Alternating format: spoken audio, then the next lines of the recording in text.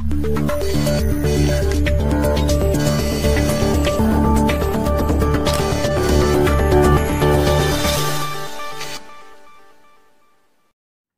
and welcome. This is Hassan Shah and you're watching News 47.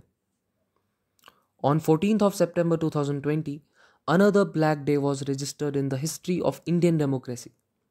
A 19-year-old Dalit woman was brutally raped and murdered by four upper caste men in UP Hathras. The body was cremated a while after 3 a.m. on Wednesday. The family of the victim was not even allowed to perform the last rites of their daughter. The victim's father and mother were pleading and crying with heavy pain in front of the UP police and authorities. But the ambulance took away the body somewhere else.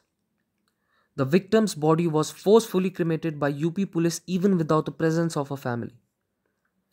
The family was not even allowed to perform the last rituals, which is a basic right. And no explanation is being given behind the event which took place.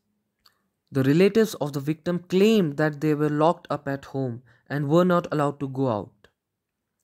This event has spread a huge boil of outrage across the country. Why was the event carried out like this?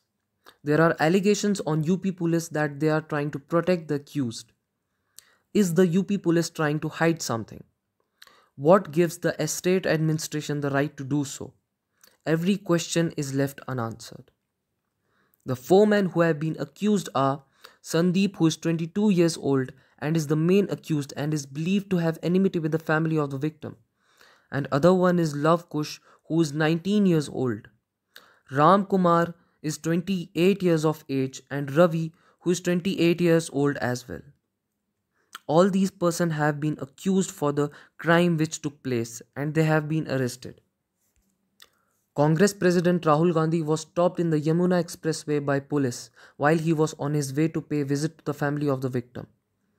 While Rahul Gandhi was in an argument with the police and was questioning the police that why is he not allowed to go and under which article of the law is the police arresting him. The police got physical with him and wrong use of power was being witnessed. And clearly, violation of the rules of democracy was also being witnessed.